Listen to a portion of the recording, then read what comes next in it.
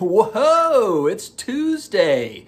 We're going to switch it up, guys. We're going to start doing Top Shot news weekly as well. I do a sports card hobby news every week, and we're going to add in Top Shot to that to kind of give something back as well to the Top Shot audience. So guys, stick with me.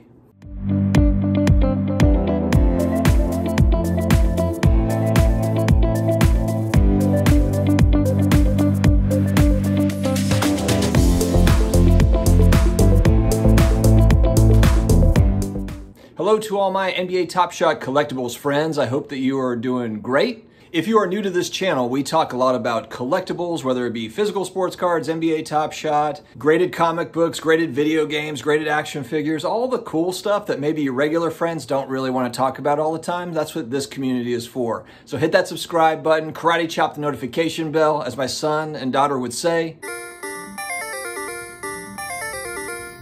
And let's dig into some NBA Top Shot news. All right, I caught what's called the NBA Top Shot Discord Office Hours podcast. It was on YouTube, actually, where I found it. But this was really, really informative, and I believe that they do this on a weekly basis. This is the first time that I've actually seen it pop up, and I believe it's just through the NBA Top Shot YouTube channel. And again, maybe this is something they put out every week. I have seen kind of the notes or the cliff notes on Twitter. People have kind of retweeted. And so I was watching this, and I was just really, really excited kind of about just the transparency of Jacob Eisenberg. And he's the guy, he's one of the higher ups there that was doing this interview, that was kind of talking and answering questions from the Discord, essentially what it is. And so one thing, if NBA Top Shot does one thing, they get out there and get out into the community. They're not hiding, behind the website issues or the withdrawal issues or any of that stuff. They talk about it. And so Jacob Eisenberg was on this podcast, on the YouTube channel, and they were just talking about different things, different questions from the Discord. And one thing that strikes you from the very beginning is they are not playing around with security and compliance. So that's something, and I think that's, if you're running kind of a crypto collectible type platform, this is kind of what you want. I mean, you want it to be run really tight, and I'm sure there's probably, there's things that they need to work through, but really, really enjoyed listening to him talk about different ways that they're working around things, kind of talking about why withdrawals are taking a long time. One thing that he actually pointed out, which didn't even click with me, because a lot of times it's like, why are withdrawals taking so long? One thing he was saying is that there's people that are in, for example, in other countries, China and the Ukraine, he used as examples. There's some countries that are not able to use Top Shot yet, but essentially what's happening is there's people in those countries that are using a VPN to sign up for Top Shot, but then they run into a problem withdrawing. Then they can't withdraw.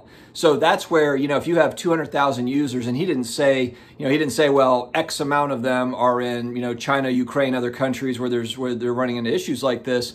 But, that does kind of point to some of those issues, because I've seen a lot of people online say, oh, you've got 200,000, 300,000 people that have signed up and only 40,000 can withdraw, for example. But there's things going on behind the scenes that we're not aware of. And I think that, a lot of what they're trying to do is just trying to be careful. I mean, look, let's be real here. They're dealing with, an NBA license. I'm speculating, but I have to assume the NBA is like, yeah, make sure everything is secure and make sure that, everything is batted down. The hatches are batted down. We're, totally good with that. And so the feel that I got was it wasn't lackadaisical as far as that goes. It did feel like they were really putting effort into those security measures and getting withdrawals going faster. That was one thing that there was a question about new signups. When will people be able to sign up every day on a regular basis? And he said, to be honest, not really sure when we're going to be able to do that. You mean not good like 1 out of 100? I'd say more like 1 out of 1,000,000.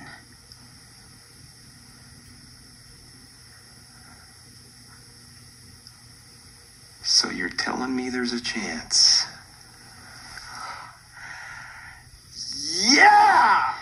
Part of that was because they're trying to advance withdrawals or trying to get more people to be able to withdraw. So there's not, there's a lot of speculation as oh, they're not allowing people to withdraw on purpose. didn't get that at all. Didn't get that feeling at all. I do think that it's something that they are taking very seriously. I don't think that they're trying to hold it up. So I watched that. Definitely check that out. It's that office hours, Discord office hours. I thought that was really good. The other point I forgot to mention too out of that that I thought was really interesting that I didn't really think of is what's been happening too is you have challenges where you have to gather certain moments to win that challenge and get kind of the prize at the end. And what's happening is as soon as that challenge is over, then a lot of times those moments just drop in price because people are like, I don't need this anymore. Like the challenge is over. And one thing that he said is that there's going to be moments can be recycled essentially. He's basically what he's saying is that just because a moment was for this challenge doesn't mean that same moment won't be for a future challenge. So kind of, challenging people, not necessarily just to dump off, those moments after a challenge, maybe keep them in their collection for a little bit longer, or just maybe give it some thought. And because they could be used down the road for a different challenge, have different utility. They also kind of brushed over the hard courts game. I believe that's what it's called, hard courts, the game that is in development down the line at some point. They did touch on that briefly as well as a piece of utility. So, I mean, there's so many things. There's so many moving parts. I really did like that chat. I'll certainly be tuning in each week. There was a good Roham tweet, which Roham is the guy kind of running the show at Dapper Labs. He puts out some good stuff. I mean, he's on Twitter quite a bit, but he put out a tweet recently, and it was showing Top Shot stats since February 1st, and it was basically, 9x unique buyers per month, 3x total transactions per month, 5x total sales volume per week, and just kind of like digging. He was retweeting somebody else's stats, and it was somebody that was really kind of digging into the big picture. Because, and of course, we're all speculating on this brand new platform. There are no sure things and all of that stuff. But one thing that just keeps on sticking in my mind, and I know I keep on hearing people say, once people can withdraw all their money, the thing falls apart and goes away. I just don't believe that. There's just something in me that doesn't believe it. And the big thing is that I just feel that there are more than 200,000 people that went in on this platform globally. And right now they're not allowing any new signups, and they haven't been for weeks, maybe even a month, that you couldn't actually sign up and create an account. That's people that want to get on the platform and spend money on the platform and collect on the platform. One more thing, going back to Jason Eisenberg on the Discord Office Hours YouTube channel that I watched, there was such a huge emphasis on collectors and collecting.